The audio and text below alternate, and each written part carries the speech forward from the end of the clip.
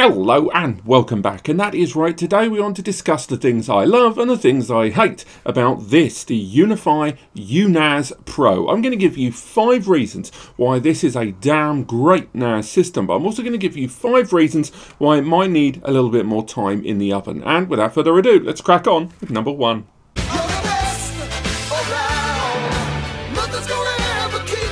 This is something that really blew me away, and it was something I only discovered really close to the launch of this device. But the MSRP, or the RRP, or basically the old lolly, is $499, and this is a 7-bay NAS with a quad-core CPU, 8GB of memory and 10G on board that includes the NAS software and no additional licenses.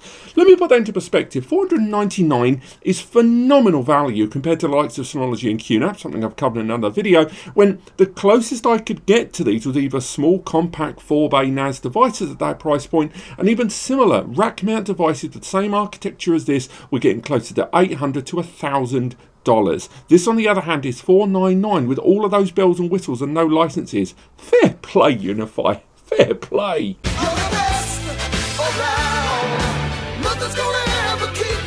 Unsurprisingly, as this is a UniFi product, is actually really simplistic and easy to use. Notwithstanding, you've got the full UniFi aesthetic there on the main UNAS drive user interface there and the whole UNAS OS. On top of that, on the UNAS Pro there, you've got the LCD panel that allows you to control the system ad hoc, and a lot of different configuration and information and control is presented there. But you've also got a great mobile application that can utilize Bluetooth, can utilize Wi-Fi connectivity.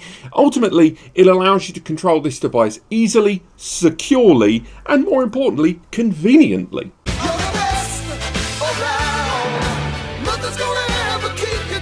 This one really surprised me when I first heard about this, rocking out the gate as their first NAS solution. You don't need a UI.com account. You don't need to sign up or sign your T&C away on any Ubiquiti or UI.com related accounts. You can set the whole thing up offline. You can set up localized credentials, admin and non-admin, of course, super user and non-super user, read only, read and write. All of that can be done without a UI.com account. There are limitations, of course. You're not going to be able to access their relay service to access the device remotely, and there's a few other bits and bobs, but the majority of the system's configuration, hardware and software can be used completely offline and without a UI.com account.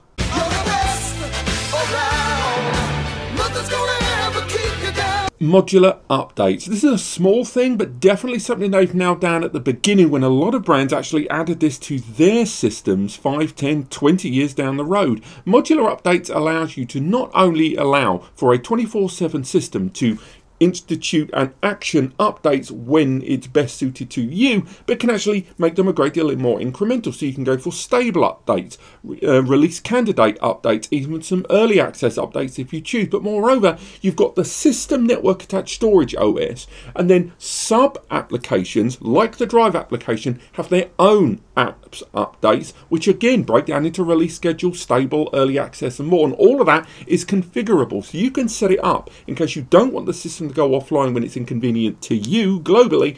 Have the system set up so that security updates are the most important updates action immediately, obviously constituting a restart on the system, or just the ones related to individual apps and services like Drive can be actioned on your schedule.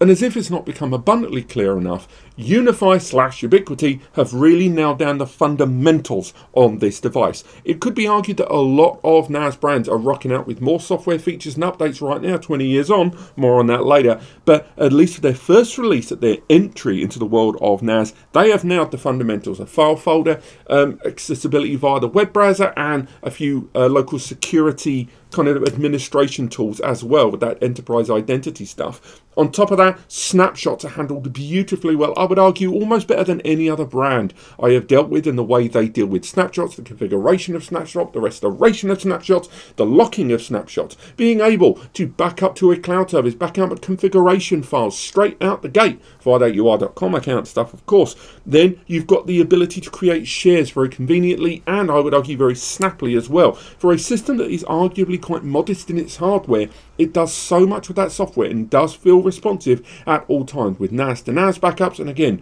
NAS to cloud backups as well. Beyond that, RAID functionality straight out the gate, and the system just works. Yes, it's nailing down fundamentals more than anything else, and hopefully we're seeing them build on those foundations, but I just wanted to give real credit to them nailing the fundamentals so damn well.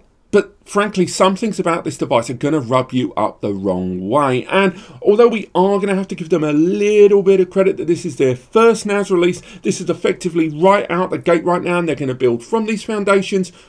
You know, you might be buying this today, so you need to know what are the downsides of getting this solution right now. So unfortunately, let's crack on with number one. That's just the way it is. I've already alluded to this earlier on, but the hardware on this device is, frankly, a little underwhelming when you look at the rest of the NAS market for the last few decades. That quad-core CPU is an ARM-based processor there, which means you lose out on some of the capabilities of, say, a more aggressive AMD or an Intel-based x86 processor there. The 10 GBE, there's only one port there. There isn't two 10Gs. That secondary one, the first one's SFP, but that second one is a copper 1 gig. It's not great. I know you could argue that 7 hard drive base there was never really going to oversaturate a 10G anyway, but nonetheless, I could have put SATA SSDs in there. I might have wanted failover, or I might have wanted priority and quality of service on individual ports, something not really open to me on this system architecture the way it is. Also, there's no redundant power supplier option. It's only got one PSU inside. Now, you can take advantage of UPS's big power backup system, but that is an uninterruptible power supply. You know, it's a UPS. But a redundant power supply, for me, is way more desirable, because it's one thing to say if there's no power, it's good to have a battery backup. And you're right, you could just get a UPS anyway. But a secondary PSU in 24/7 utilization on rack mount devices is very, very common. I'm surprised it's not here. Ultimately, the hardware is all right. And again, it's their first entry device. But I've got to say, in terms of the hardware, even if you factor in the value point of that $499 price tag, it's not exactly going to blow your socks off. That's just the way it is. Talking about expandability on day one of this system's release may seem churlish to some of you, but I've spoken to enough IT professionals that when they buy a solution, not just NAS, if they need down the line to think about scalability 3, 5, 10 years, they need to factor it in on day one so they don't get locked into an architecture 3, 5, 10 years down the line. And this system, at least at launch, doesn't have much in the way of scalability. There's no official expansion devices, so the 7 bases, what you see is what you get. On top of that, there's no ability to upgrade that memory. I mentioned it earlier on, 8 gig is your limit. There's no PCIe upgrade slots there to upgrade. There's no NVMe slots to upgrade there internally. It doesn't really have much. It doesn't even have USB ports. You can't scale it out over time very, very easily. Now, whether you can multi-stack all of them and run them with some as slave expansions has yet to be revealed. Maybe that's on their roadmap. But at the very least right now, there is no real long-term scalability, at least at launch for this device, that I can see. That's just the way it is. I know this isn't a criticism that a lot of you are going to get behind, but some of you definitely will. You can only create a singular storage pool inside this device. What that means is all of the storage that you've got inside there, whether you put in just one drive or several and add more down the line, you've only ever got one pool. From that, you can create multiple little containers of storage in those shared drive areas, create folders, and it does a really great job of silent volume manipulation in the background. But nonetheless, only been able to create one pool when I definitely know there are users that buy 6, 8, 12 bay devices so they can have separate pools so they can prioritize different storage media. Say, for example, one built up of SSDs, one built up of slower but larger hard drives. That is a thing, and it's not something, at least at launch in the UNAS software, that you can do right now.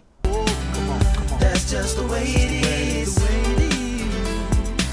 This is another criticism that I think doesn't affect everyone but will definitely be raised, and it's the fact that this system does not allow for the UniFi's premium surveillance platform to be installed upon it. That is UniFi Protect. Now, UniFi Protect is available on a myriad of different UNVR systems from UniFi. Hell, one of the ones up here, the Dream Machine system, this allows me to manage my network and has storage there for me to install the Protect application on it. But I can't do that on this. Now, again, this is probably going to be one of those things they change later when they maybe tweak, maybe troubleshoot, and ultimately bring Protect over to the NAS system. But at least now at launch, it doesn't look like there's any surveillance way to take advantage of the system other than maybe using it as a synchronized backup for your existing UniFi Protect system. That's just the way it is.